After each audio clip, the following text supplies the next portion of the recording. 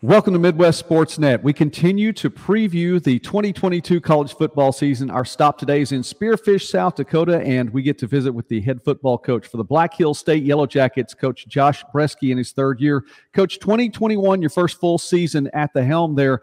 4-7 overall, and really two different parts to the season. I mean, you open the season 4-1, and then the midpoint there come up against Colorado School of Mines, which, by the way, was a national semifinalist ultimately over the course of the year. A stopping point, if you will, 0-6 from that point on. So 4-7 overall. Can you take us through 2021?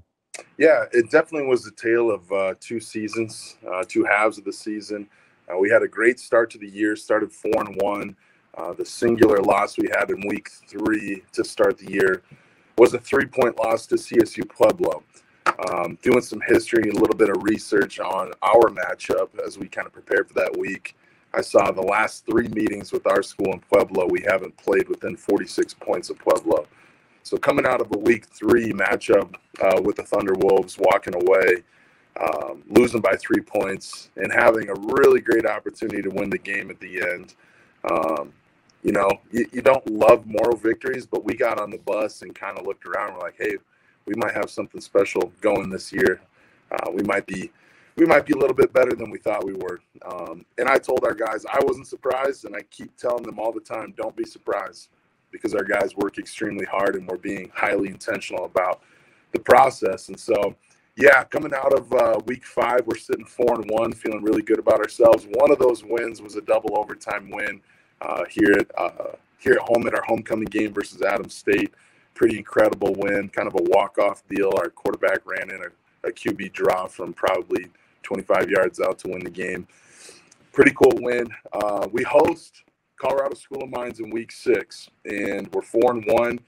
We played okay. We went into halftime down 20-14, and we got the ball to start the third quarter. We failed to score. Our defense got us the ball back. We failed to score again, and the rest was kind of history. Mines took off with it in Mines fashion, and unfortunately, the last play of that game, our quarterback got hurt, and so we went into week 7 with our number 2, number 3 quarterback rotating, and we just weren't the same. We just weren't the same after that. We began to lose confidence as well through the latter half of the season, and it was just very obvious and apparent that, I guess our luster was starting to wear off in the second half of the year. So we've got to do a better job of maintaining that confidence and that poise through the second half of the season this year. Well, coming off of that 4-7 record, I know there are things, as you mentioned, to build on. So let's talk about a good starting point, and that is Chance Eben. He does come back this season, and he had a good year off that one game, as you were talking about, following the injury, but pretty solid season. Had passed for 1,589 yards, rushed for 346 yards as well. 6'3", 210. He's not a small boy. No, he's not. He's one of the most hardworking kids on the team. He prepares very, very well. He takes football serious. He gets good grades. I'm very proud of Chance's progression. He's a kid that when we took over, I think he had been told in his career, you'll never be a college quarterback. You should change positions. And so he's got a little bit of a fire behind him, a fire underneath him, you could say, to be a really good quarterback in this league. And the kid just prepares like a champion. So extremely proud and happy to have him back. We've got to continue to work to get him better. I'm surprised he only had, 300 and so rushing yards, because he runs quite a bit and he runs well. But yeah, he single-handedly won us some games, and he knows that. Our team knows that. We also had some games where, our passing attack just wasn't there, and not solely ever on the quarterback. Of course, there's always protection issues, and there's, receivers got to be catching the ball and be in the right areas at the right time. But overall, Chance is a great competitor. We love having him back. We'll have Aiden Willard back in his senior year, our Oregon State transfer, and those two will be competing through fall camp for that starting job. That should be fun to watch. Well, for whoever comes out of it, there will be a couple of targets we know for sure that are coming back. Connor Boyd, Hassan Williams, among the leading receivers coming back to be a part of the Yellow Jacket receiving corps for him or for whoever. Yeah, we have a pretty sure-handed group of receivers. They're all about the same size. They're all kind of that 5'10", 5'11", 190 to 200-pound guys. Jamin Wirtz, Mitch McKibben, Connor Boyd, Hassan Williams. Those guys kind of led the receiving corps this last year. And so you'll see a lot of production out of those guys. They're here. They're working out all summer, throwing with the quarterbacks multiple times throughout the week. And so, yeah, you can count on seeing their names flashing across the screen and having significant stats for us this upcoming year. So Hassan's kind of been, the guy who's, the most explosive guy in that group. The guy that we asked to run post routes and run go routes for us. We decided to move him into the slot. And so just more opportunities for him to catch some intermediate and some short routes. He's very, very dangerous with the ball in his hand. So, for that position, those guys are getting fly sweeps. They're getting rocket toss. So Hassan should have some rushing yards behind his name as well this coming year. And then we'll be counting on Jamin Wirtz, Mitch McKibben, and Connor Boyd to come back and have a better year than they had last year. But those guys work extremely hard. Great. I'm really happy to have them back.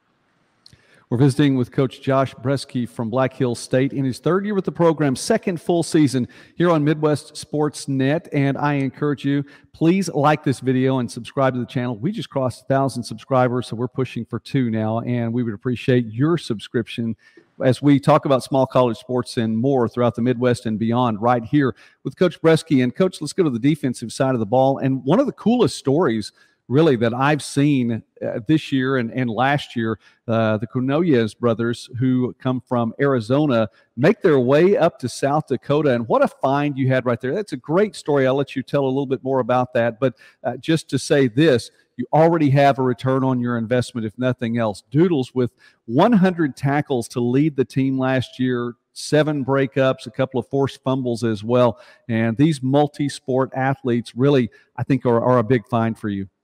Absolutely. Interesting kind of how we found Nick and Doodles. We were looking at a quarterback at Cactus High, and Coach Ortiz kind of said, hey, I got these 2 twins, these brothers who are pretty talented, and we got to watching them. And Joey, this had to have been like maybe my first week on the job. We just got to campus. It's the middle of winter. Hey, we got to put a recruiting class together. And so we, made quick work of getting a hold of those guys. Extremely happy that we got Nick and Doodles. Nick did a great job for us this year. He kind of had a backup role as a safety. But wow, I mean, just an incredible special teams player for us this last year. If it wasn't for Jacob Parks being kind of our everything place kicker, kickoff, punter guy, Nick Quinones would have been our special teams player of the year without a doubt. I mean, he was just a force. He played on every unit, and he played with his hair on fire. Speaking of hair, you got Doodles, who's kind of got hair down to the middle of his back. The kid, he just loves football. He just loves football. He's not afraid of anybody. I think when we played Pueblo in that tight game that we had with them, I want to say Doodles maybe had like 17 tackles that game. He was just all over the place, coming off the roof. He plays safety for us. He just does a great job. He's the best tackler that we have on our football team. And, he comes up to my armpit basically when him and I stand next to each other. But, what an incredible story to see those guys kind of triumph over some of the adversity that they had, and how blessed they are to have found their foster parents. And Coach Ortiz pulled them into football at Cactus High back in 2019. And so we're blessed to have those guys. Definitely blessed, and they're young still. Doodles and Nick both played in the COVID year in 2020, which didn't count. So this last year was technically their first year playing. They'll both return as sophomores. That's a thread, too. I mean, you bring back Aaron Teal, who is a young player for you as well. We talk about what Doodles did from the safety position and Nick with his opportunities. But Aaron is a linebacker, second on the team in tackles, had 79 of those. And, it seems like there is a youth movement there for you, and you could be strong for years to come. Yeah, and that was kind of the model when we first took over is, do I want to build it to just a flip, or do I want to build it to last? And we may have talked about this last summer as well, Joey, but I plan on being here for a while. I love Black Hills State. I bleed green and gold, being a former player myself. And, I think the right way for me and my staff to do it is to build it for longevity, which means just recruiting more high school players. And so we are going to be extremely young with guys like Aaron Teal coming back as a sophomore. Our 2 leading tacklers are sophomores. And, we kind of said we could be good. We could be really, really good next year, or we could be good every year a few years from now when we first got started. And that's kind of the model that we've taken on. And, hopefully it produces fruit in these upcoming seasons. hopefully it produces fruit this season. There's no reason that we can't be extremely good this year, a lot better than we were this past season. And, we play tight games with Pueblo and Mines, at least Mines for a half. I think it sends a message to our guys that we're doing something right. The teams we really got to get over the hump are, those next tier teams that we kind of have mental blocks with, the Mesas, the Shadrins, the Westerns. But it's a great league. It's an honor to play in this league, and you got to have your P's and Q's in order and be prepared for the season if you want to make a run and make playoffs. Well, let's talk about that season then. It opens up on a Thursday night against Dickinson State once again, September 1st, and you're on the road taking on Dickinson State, the Blue Hawks. And then after that, your home opener will be on September 10th, and that's going to be against William Jewell. So you get the second of two games against the Cardinals there. The RMAC schedule starts against Shadron. Now, you mentioned Shadron just a moment ago, ended the season with Shadron last year, and you're going to be taking them on the road. That's the third week of the season. So that's how things open up for you all. Can you take us through it? Yeah, absolutely. Dickinson State, we're finishing a 2-year contract with them. We'll open up at their place. I haven't been up there since I was a coach at Black Hills, my first year coaching back in 2010. But they have a beautiful stadium. They'll draw a nice crowd for an evening game there. And they gave us a great fight this last year. It actually came down to a pretty close game at the end this past season. So I'd like to not have it be as close as it was this last year, but I know that Pete Stanton's going to have those guys ready to play. William Jewell comes to us this year. Thank goodness we don't have to drive out to Kansas City again this year, although our guys did enjoy going to Chick-fil-A and doing all that good stuff. But William Jewell comes to us to finish a 2-year contract.